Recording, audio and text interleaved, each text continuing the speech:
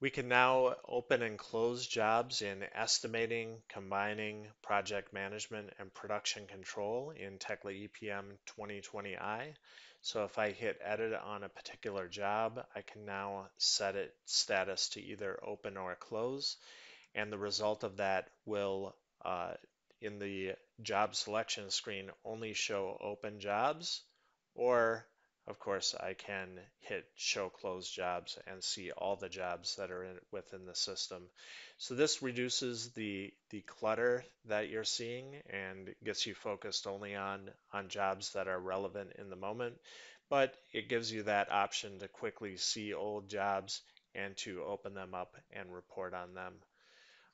And as mentioned, this persists in estimating, it persists in combining, it persists in project management and production control.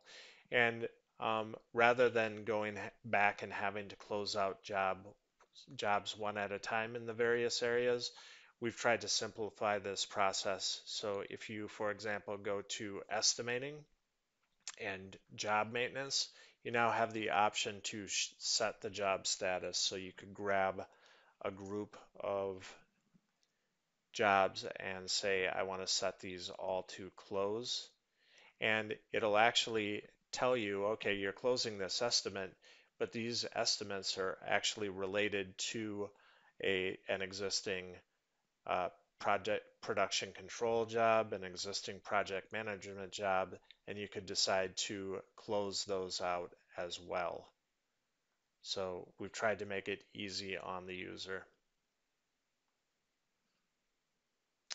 Additionally, we've made this apply to EPM Go in the area of production control.